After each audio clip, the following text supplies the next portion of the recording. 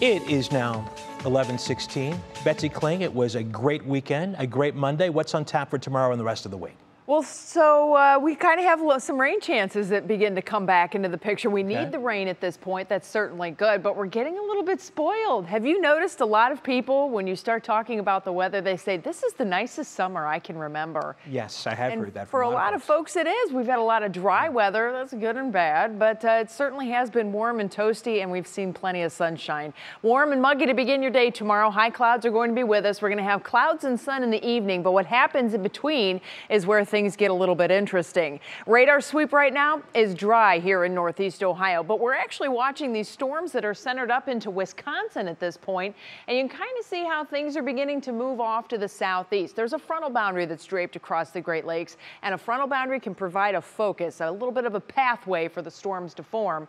So as we're watching these storms, if they maintain and even could grow as we go through the night tonight, we would then inherit those sometime mid to late morning tomorrow potentially. So National Design Mart on the larger scale, heading through the next 12 to 24 hours, you can see how the thunderstorms develop here and then track down to the southeast and begin to enter into our western horizon by the time we hit noon tomorrow. So we'll pick it up on the local scale. Your temperatures are in the low and mid 80s, still plenty humid in Northeast Ohio.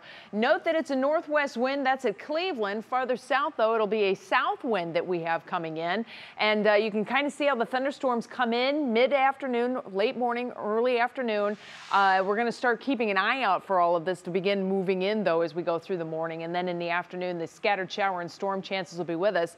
Then things fade away. So we get the chances for storms, then they fade away. We're going to do it all over again on Wednesday. In the meantime, though, you can see Tuesday evening is going to be pretty nice for us. As a matter of fact, the Tribe going to be taking on the Twins again. We're going with 79 for a game time temp with that mix of clouds and sun. Dry weather is expected. Let's get you caught up on what's happening with the tropics, because we may end up getting some of the remnants of all of this. Marco is now a tropical depression. It's sitting right here near New Orleans, not doing much of anything right now. Laura, on the other hand, has been scraping the western tip of Cuba and will continue to move into the Gulf of Mexico. It is right now a strong tropical storm, and as it continues to move into the Gulf of Mexico, there's a couple things at play. Number one, we've had a tropical system that's already gone through the middle of the Gulf. That can churn up colder water. So sea surface temperatures are a really big deal when you're talking about hurricane forecasting. That's one of the unknowns as far as the strengthening of the storm system. The path, though, still looks like it's going to start to move up towards somewhere between Houston and New Orleans, scooping up whatever is left of Marco, and then continuing to move it north, which is why we're really interested in how this is going to go.